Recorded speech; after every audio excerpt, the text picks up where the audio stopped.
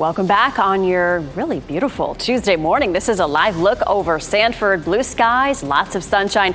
That's going to be the deal for today. Meteorologist Elizabeth Gardner has a look around town, feeling really nice, looking beautiful. What else can we ask for? We could ask for this for the holiday weekend, which we're not going to get it, but you know, it is what it is. We take a look at Goldsboro, looking beautiful. Lots of sunshine. Apex, Chapel Hill, courtesy of Top of the Hill Restaurant in Fayetteville, of course, there. Our newsroom on Hay Street. Our dew points are down, which means it feels comfortable out there, not terribly sticky. This high pressure system has been sitting over us for the last 2 days, yesterday and today, bringing us all that sunshine. High pressure systems have sinking air associated with them, so they tend to suppress some of the cloud cover and chance for rain. Now, we do have showers and storms well back to our west. Those will all continue to lift northward, but eventually a low and a front will develop and sweep through here over the weekend and then decide to hang out in North Carolina for the weekend. I mean, it's a lovely place to hang out for the weekend, but we would maybe prefer if the cold front didn't stall over us. We are looking mainly at late day showers and thunderstorms. It does not look like a washout any day, but we could start things up as early as Thursday afternoon and continue through Monday afternoon. So not a washout, but definitely a more unsettled pattern. Here's Futurecast starting Thursday morning, and we take it out to 6 or 7 o'clock, and we may see a wave of some showers and thunderstorms coming through.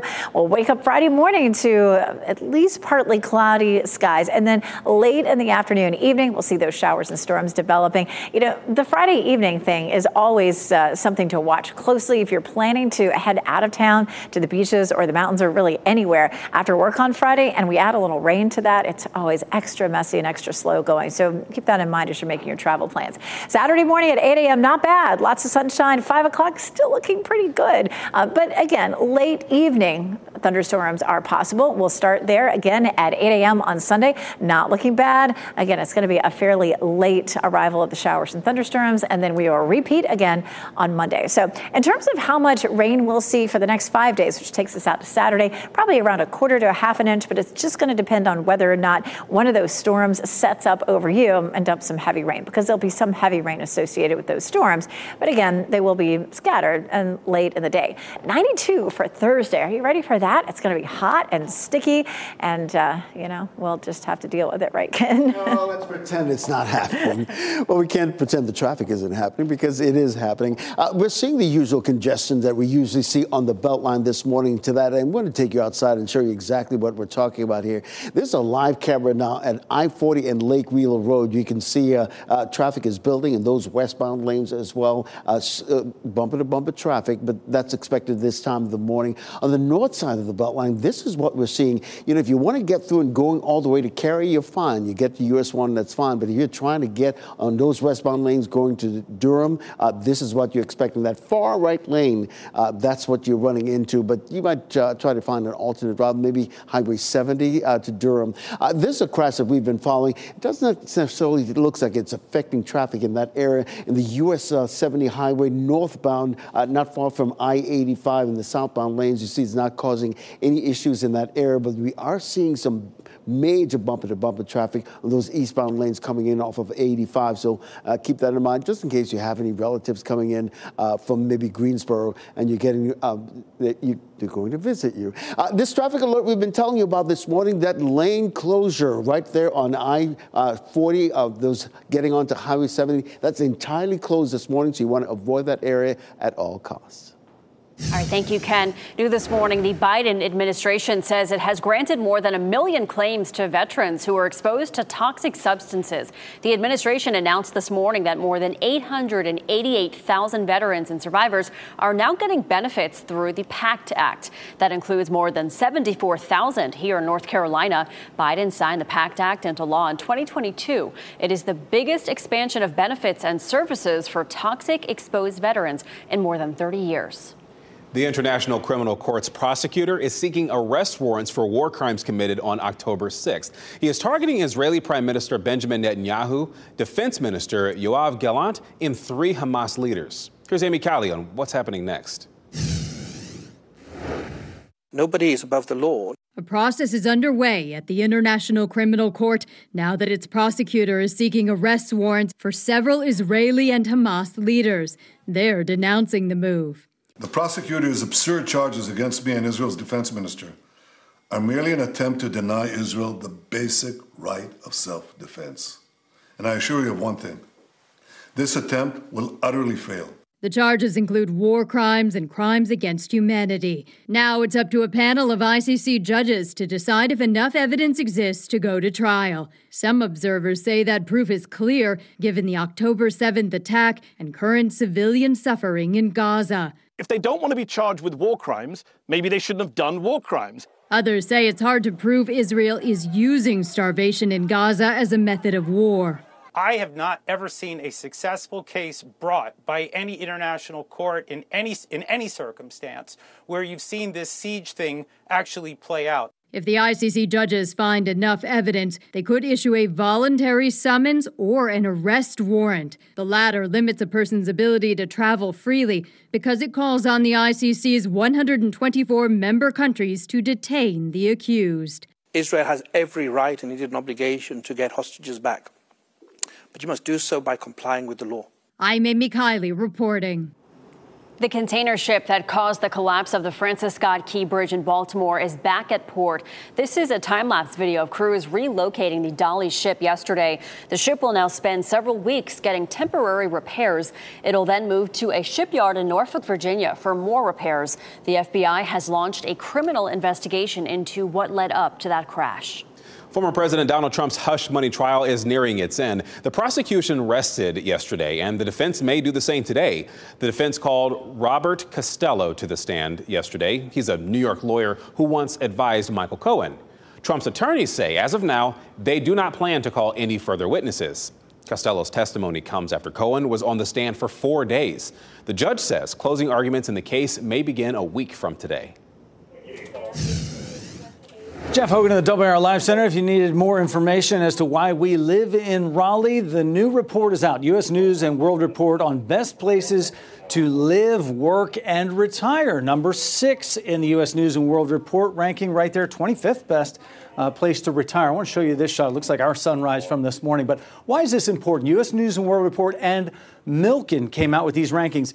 Up from number 3 to number 2 on the Milken report. Raleigh is there, and why it matters, because executives and folks who are moving into the area look at things like this as reasons to invest in the Triangle region or to move here from other parts of the country. Now, moving up that spot to number 2, Milken noted Raleigh was the only large city in its analysis to rank in the top percentage of key metrics like job and wage growth, presence of high-tech industries, housing affordability, and income inequality. Now, here's a good point. Whether new construction can keep pace with the demand for housing, that plays a large role. We know that home prices are high in Raleigh, but our region in the Carolinas, 3 of the top 10 cities, Charlotte, Raleigh, Greenville, South Carolina, due to its strong job markets and quality of life scores. I think Raleigh's pretty great. Thanks, Jeff. Well, there are now 5 American tourists charged with possession of ammunition on the Turks and Caicos Islands. A Florida grandmother is the latest. Sharita Shanice went to the islands with her daughters for a Mother's Day trip. Authorities arrested her at the airport after security found 2 bullets in her bag. She says that she's kept a gun for protection in the bag before, and TSA in Orlando, they didn't find the ammunition when they searched her carry-on. It was an honest mistake. It fell up under the bottom of the flap on, in my carry-on. And it was no way possible that I could see it because it's a flap in the bottom. They took the bottom of the flap out the bag. She and the other 4 Americans now being held on the islands can face up to 12 years in prison. Some bags of pedigree dog food are being pulled from store shelves. The company that makes the food reports the possibility the bags contain pieces of metal. This recall applies to all 44-pound bags of Pedigree's Complete Nutrition steak. It also applies to the vegetable flavor. You want to check for bags with a best by date of March 4th, 2025. That's what to look out for. The recalled bags were sold in 176 Walmarts across several states. And anyone with this recalled dog food should stop using it immediately and contact Pedigree's company for a return. Coach Rod Brind'Amour is sticking around for a bit longer. The Carolina Hurricanes signed him for a 5-year extension. The former Canes captain said he could not envision being anywhere else. He also said getting his contract extended, it wasn't just about him. He says it was about taking care of everyone who has made this team successful. The entire staff received multi-year contracts. I think what makes us go and be successful as a group is that I really believe we're a family in there. And it certainly helps with me knowing that we got everything covered from top to bottom in there. And we've got the best guys doing their jobs, and it makes my job really easy, to be honest. Now, since taking over in 2018, he has led the Canes to 6 straight playoff appearances and 2 appearances in the conference finals. And Hurricanes fans celebrated an incredible season at the annual Paint the Ice event. Season ticket holders shared their love and appreciation for the team at PNC Arena. They left their mark on the ice this time around with messages like "In Rod We Trust," "Cause Chaos," and "The Loudest House in the NHL." Your children's school lunch prices could be going up. The Wake County School Board voted that's happening tonight that could cost almost $50 a school year per child. And the investigation after a miscommunication left the Bimbe Festival without a headliner. What Durham Parks and Rec is saying about it. As you get into your car, tune to WRAL News Plus on your radio. In Raleigh on 99.3 FM. In Durham, 96.5 FM. And everywhere on 101.5 HD3. Good morning and happy Tuesday. Time now is 8:26. I'm Michelle McConaughey. It is a beautiful Tuesday. Meteorologist Elizabeth Gardner standing by with a look around town. This is nice, but later this week it's going to get sticky. It is. The humidity is going to come creeping on back toward the end of the week, especially Thursday.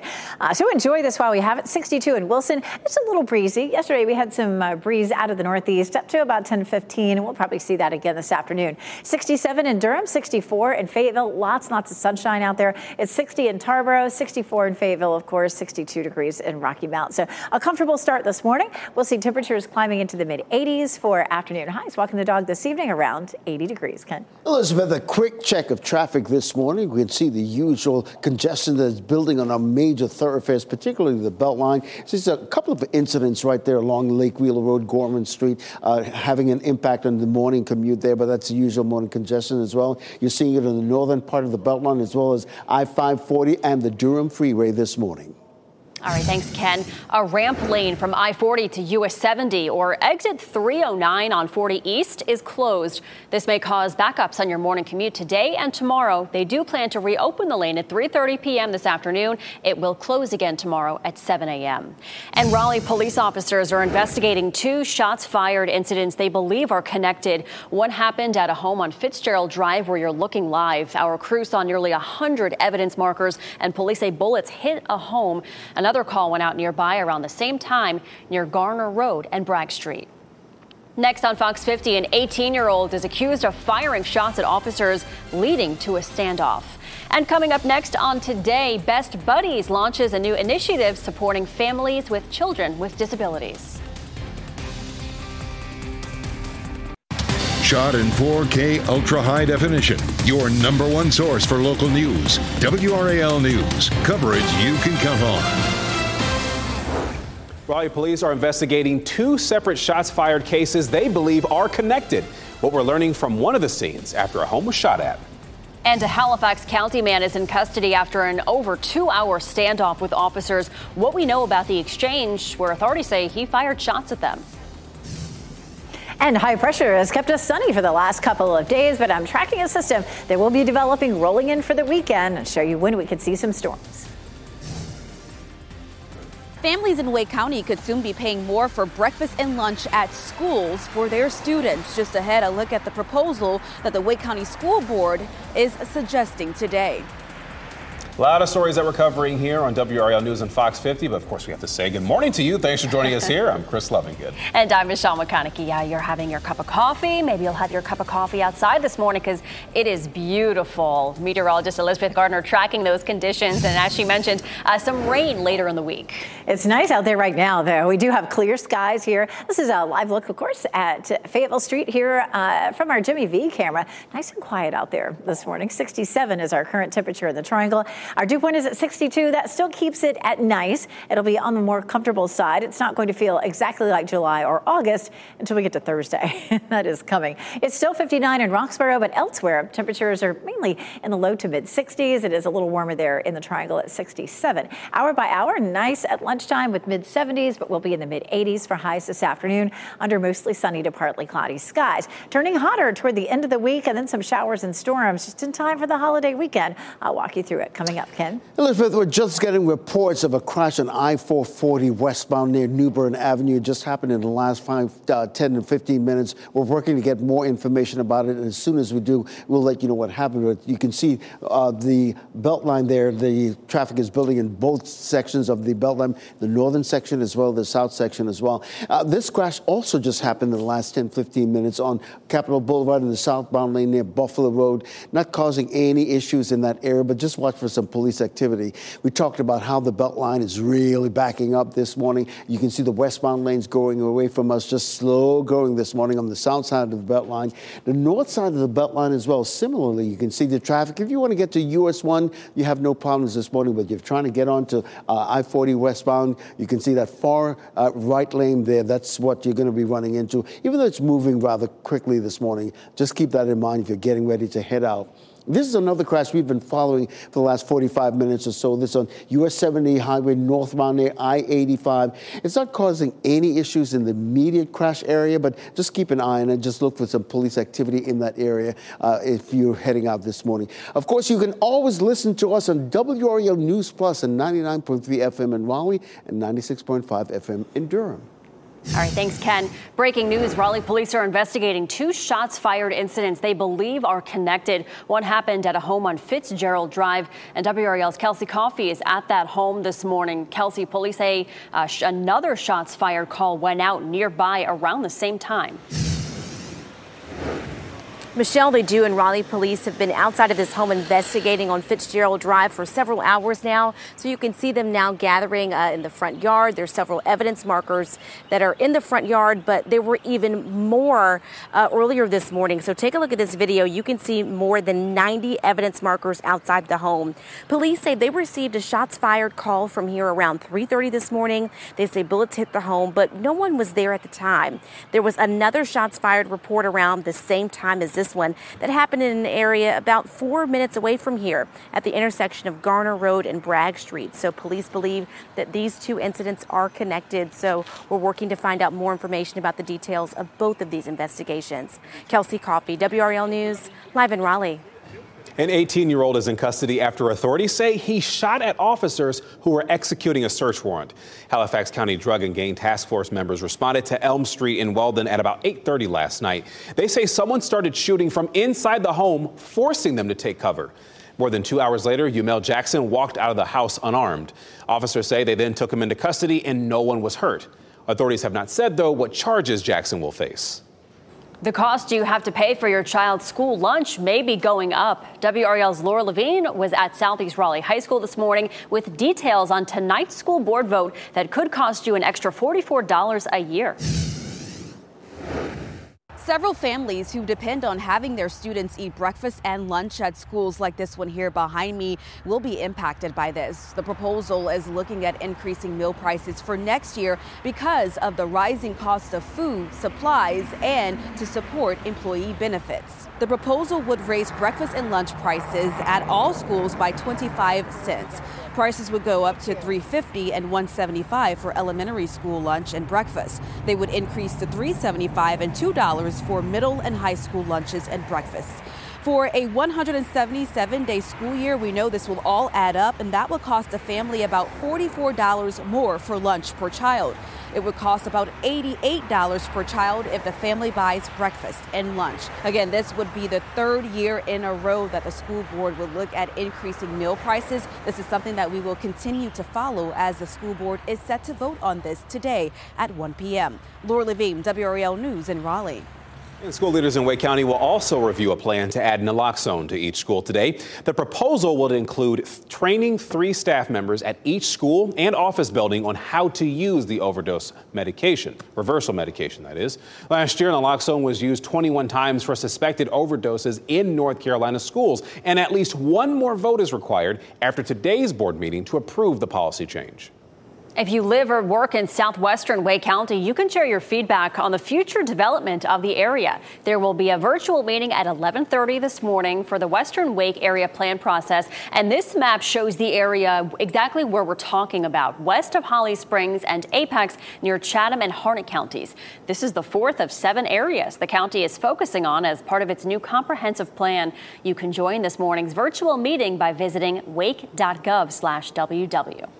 A flight attendant from Charlotte pleaded not guilty to secretly recording a 14-year-old girl using an airplane bathroom in September. 36-year-old Estes Carter Thompson III was indicted on 1 count of attempted sexual exploitation of children. He was also indicted on possession of images of child sexual abuse. This happened on an American Airlines flight from Charlotte to Boston. Authorities say he put his phone over the toilet to record the teenager right before she used it. Police say that Thompson also had recordings of 4 other young teenagers using the airplane's bathroom. He's due back in court in July. NC State says the 2 people who were shot blocks from campus this past weekend had no ties to the university. The first shooting happened just before midnight on Saturday on Sherman Avenue and Clanton Street. 22-year-old J.J. Cooper was killed. Another man was shot less than an hour later at Sherman and Gorman Street. No word on his condition. Radio traffic captured the moments first responders arrived at that first scene. Also advise unknown suspect information, so use caution on scene. Is going to be GSW to face. Cooper's mother told WRAL that he was walking to the Taco Bell when he was shot and said that her son was loved and didn't deserve this. So far, police have not made any arrests in either case. Durham's mayor is calling for an investigation after a booking mix-up at the Bembe Cultural Arts Festival over the weekend. Durham Parks and Rec says that back in January, they arranged for R&B artist Monica, on your screen here, to perform. That was reportedly done through a booking agent. They received another confirmation in February, but the night before the festival, Monica shared a post on social media saying that she had never been contacted or contracted to perform. More than 3,000 people attended that event. And now the mayor wants answers. We usually contract with a third party to bring in artists or produce an event. So the investigation is going to tell us where we are in that process, what money we paid out, if we paid out anything. A criminal investigation of fraud could be warranted depending on what's found in an internal Parks and Rec report. WRAL has also filed public records requests within the city to learn who the booking agent was and how much the city paid. An emotional plea from a mother after a rise in underage drinking and driving. Get back home to your parents safe. Tonight at 6, what's behind the disturbing trend? In a rare interview you'll only see on WRAL, the head of the state's alcohol law enforcement talks about what they need to save the lives of our children. The FDA gave Elon Musk's brain chip company approval to proceed with a second patient. What the company plans to do the second time around after a few issues with its first patient. And it was a rap reunion at Eminem's daughter's wedding. Which celebrities made an appearance? Now let's take a quick look outside right now. A live look in Apex. Pretty busy out there downtown as people are driving through. After the break, Elizabeth Gardner will walk us through the rest of the week and what things will look like for this weekend.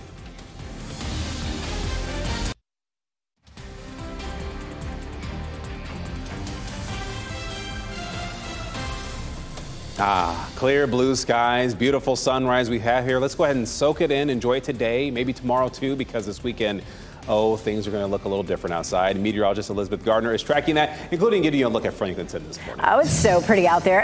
Everywhere you look, we're seeing this blue sky. Our dew points are still on the fairly low side. We're talking low 60s. And, once we get into July and August, it's low 70s. And that just feels uncomfortable. So we're not quite there yet. It's going to be a gorgeous day today. A little bit warmer than yesterday as we climb into the mid 80s, but very comfortable heading out the door this morning. We're mainly in the mid to upper 60s heading out. Mid 70s at lunchtime. great lunch hour to spend some time outside. If you can grab one of those outdoor tables with an umbrella, it's going to feel really comfortable. I love our weather watcher this morning. I had a white horse when I was growing up. So thank you to Dr. Daniel Schubert for sending us this one from Wade. So pretty. And we want to see what's happening in your backyard, your town, something cool that you've seen. WRAL.com, search weather watchers, and it'll lead you through how to download your pictures and send them to us.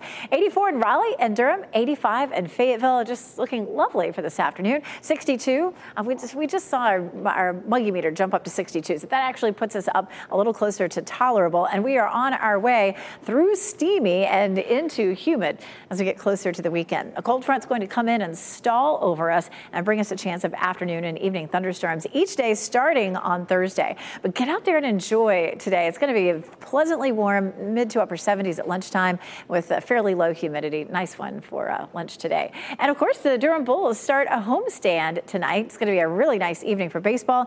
The first pitch goes out at 6:35. Temperatures will be in the upper 70s. We will see a little bit of a warm up each day. 83 at game time on Wednesday and 86 at game time on Thursday. And Thursday is going to be a little bit more humid, but so much fun happening at the ballpark all the way through the weekend. 81 is our normal high. We're above that this week, but just slightly in some cases, except for Thursday when we hit 92. But it's just for one day. We see some slightly cooler temperatures over the weekend because we're going to end the day with some scattered showers and thunderstorms. It's about a 40% chance each day, and it's likely to be afternoon and evening. So you're going to have a chunk of the day that you can get outside and enjoy. 92 Thursday, that one really sticks out, doesn't it? Our morning low tomorrow is at 59, and then after that, we have some much warmer mornings as well, Ken. All right, Elizabeth, here in the WRAL Traffic Center, we continue to monitor a crash on I-440 westbound, right around the New Bern Avenue area. You can see the bumper-to-bumper traffic. The latest update we received just a short time ago is that the shoulder of that road is closed, but you can still see the major backup that it's causing this morning. So keep that in mind as if you're about to head out as well, and that's part of your morning commute. You might want to consider an alternate route as well. This crash we've been following for a little bit now, Capitol Boulevard and southbound lane near Buffalo Road, not causing any major problems in that area, but just look for some police activity if you're navigating that section of Capitol Boulevard. Elsewhere around the Triangle, these are the usual congestions that we see on the Beltline, the northern part of the Beltline coming in from 87 from the Nidell and Zebulon area. That's the backup that you see in the north side of the Beltline, as well as the south side of the Beltline as well, around Lake Wheel Road is what we're talking about. And we talked about that Beltline. Here's the north side of the Beltline we've been talking about. This is our camera at I-440 and Capitol Boulevard. The traffic is moving, but still a little bit of a slowdown this morning. Ken, thank you. A mother says she wants answers because she claims her 6-year-old son was restrained inside a closet at school. The boy's grandmother found him in the closet when she stopped by Mariam Boyd Elementary School. That's in Warren County. She was bringing him lunch, and she took this photo and alerted the boy's mother. She says he has autism and is nonverbal. And she called the school's administrators, and she says they lacked urgency in their response to her. Nobody reached out and apologized. Nobody reached out and said anything. Nobody did nothing.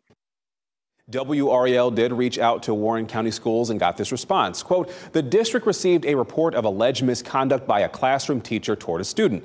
The classroom teacher was a contractor and not an employee of Warren County Schools. That teacher has been removed from the classroom. We also reported the allegations to the proper authorities, end quote. The boy's mother says she hasn't decided whether she's comfortable sending her child back to school. Memorial Day weekend is almost here, and that means more families will be hitting the swimming pool. It only takes a second for an accident to happen, so it's important to keep safety in mind. According to the CDC, more children ages 1 to 4 years old die from drowning than any other cause of death. It's recommended for children to take swimming lessons by the age of 4 or even earlier if you live near water. If you own a pool, it comes with more responsibility. Besides swimming lessons to protect your child, I think everyone who owns a pool should at least have an adult who knows CPR. You can go to your local American Red Cross and you can take easy, basic life-saving classes. But if you have that pool, it comes with a lot of responsibility. You got to have a fence, and someone needs to know CPR. And you can also install a working alarm, so if your child does sneak in, you'll be alerted. When it comes to life jackets, those should be Coast Guard approved. Researchers are predicting the global life expectancy to rise. A study was published about this in the medical journal The Lancet. It found global life expectancy could increase by up to 5 years for men and 4 years for women in the next 30 years. Researchers say recent measures to prevent and treat heart disease and COVID-19 are among the factors for the life expectancy to rise. The study also finds that chronic conditions will be a more significant threat to life expectancy than infectious diseases in the future. The FDA has okayed Elon Musk's brain implant company Neuralink to proceed with a second patient. That comes from a Wall Street Journal report. It comes as the company announced fixes to issues that occurred with its first volunteer, including embedding wires deeper into the brain. Neuralink's first patient says he could control a computer cursor with his thoughts, but noticed the implant stopped working after about a month after surgery. The company expects to implant a second patient sometime next month. Pro-Palestinian protesters interrupted Jerry Seinfeld's comedy show in Norfolk over the weekend. They began yelling about children in Gaza. Security escorted at least one man from this venue. You may recall a week ago, dozens of students walked out of Seinfeld's commencement speech at Duke. Seinfeld has indicated his support for Israel since the attacks by Hamas. People who use certain weight loss drugs may have a higher risk for stomach issues. 3 new studies show that the risk of being diagnosed with stomach paralysis is higher for people who take injectable weight loss medications than for those who don't. Most of the time, doctors say the paralysis will improve after stopping the medication, and some people say that their condition did not get better months after coming off the drug with life-altering consequences. A North Carolina mom says it's never too late to live out your dreams. She has now earned her bachelor's degree at the age of 60. Melissa Gray walked the stage last week at Bennett College's graduation in Greensboro. The mother of 4 says she was inspired to get her education after a long battle with drug addiction. She has a message for others who are still hoping to reach their goals. Don't ever let the fear of failure stop you from living your dreams, because it's not a failure. It's just an absence that you take for a moment, and then you regroup, you restart, you regain, and you win. Bask in her energy. I love that. Gray said she couldn't imagine sitting still at 60 when there is so much to do to help other people. The battle for the Stanley Cup is down to its final 4 teams. The Edmonton Oilers, they held off the Vancouver Canucks last night for a 3-2 win in their Game 7 matchup. The Oilers advanced to face the Dallas Stars in the Western Conference Final, and the winner of that series will play the winner of the Eastern Conference Final between the Florida Panthers and the New York Rangers. A celebrity wedding complete with some rap royalty in attendance.